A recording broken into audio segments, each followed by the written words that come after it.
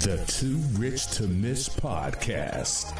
Or as a black man, I mean, you know, the words, and sometimes the words I say aren't for everyone, but sometimes I feel like we have been brought up to enable, you know, people around us, like take care of everything, do all of this.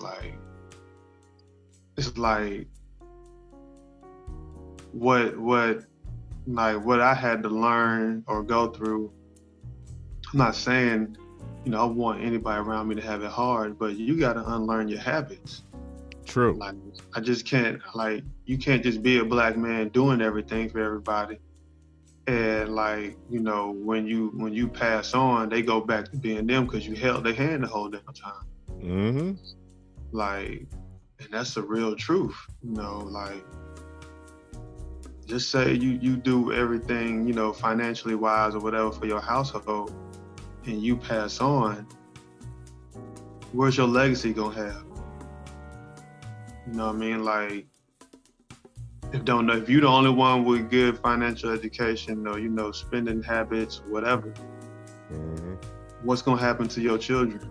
Because you wanted it, because you thought you had to enable everybody, including your wife, you know, including your mom, her mom, whatever.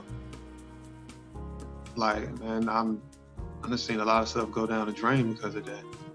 And so it's just like, man, it's not about the right now. It's just like, you know, what's going to happen beyond this? Like, what are we going to learn?